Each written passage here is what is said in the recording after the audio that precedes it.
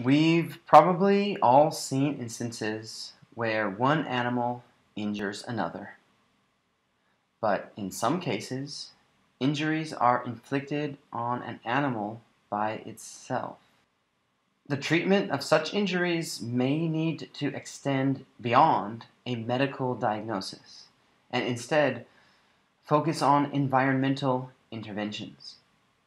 I will briefly discuss 3 categories of self-harm in animals and how they may be treated. The first type of self-injury happens because of a sensation. The animal feels a sensation at a localized point and scratches it or chews at it. It may be a rash or pruritus or an object under the skin.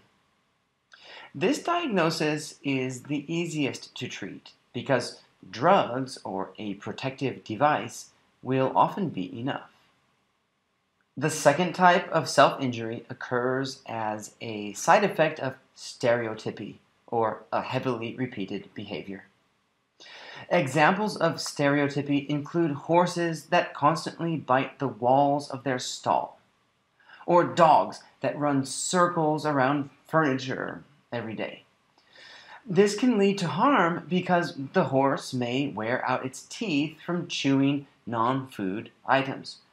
The dog may bump its tail against the table every time that it runs, thus creating a secondary injury.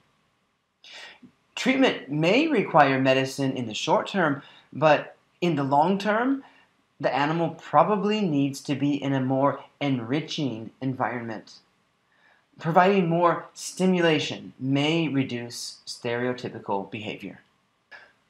Finally, a third type of self-injury is the result of anxiety.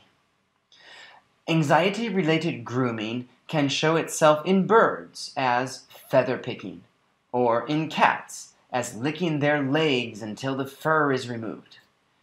But then, over-grooming can become over-scratching, which can be very dangerous. Treatment for this over-grooming or scratching should include a psychological approach. The animal's history, social relationships, and general environment must be studied in order to develop a practical therapeutic approach. This list of self-harming categories is not complete, but it offers a first-step approach to diagnosis and treatment. Again, the first type is due to localized sensation on the body. The second is a side effect of stereotypy. And the third is due to anxiety-related grooming.